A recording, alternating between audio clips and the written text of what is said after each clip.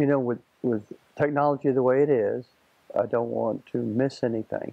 So I'm looking, if I can get one or two good ideas out of the trip, then it's worth the investment and the time.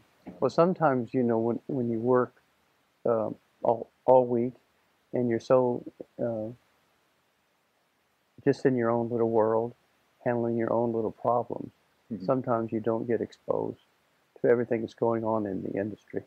So this is an opportunity to hear a little bit about what other people might be doing or other issues that other dealers might have, and whether we're blessed by not having the issues, Right. or it's something that we should look at. Like we just saw something on cyber security, and that was very interesting to us because a lot of information I didn't know, and I've always had in the back of my mind that uh, we might potentially be at risk, but I didn't know what to do about it.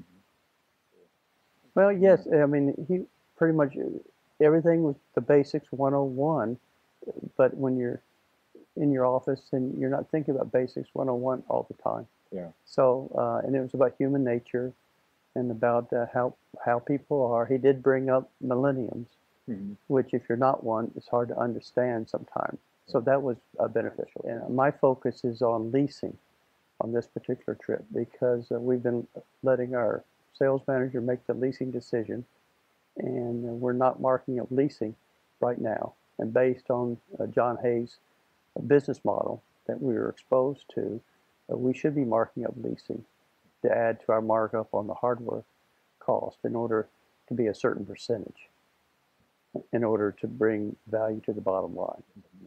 Well, in the early days, the large manufacturers would exhibit, and it was gigantic. Only two cities would support us, Las Vegas and New Orleans at the time. But as manufacturers have their own dealer meetings, it's shrunk in size. However, the importance of dealers getting together is still very important.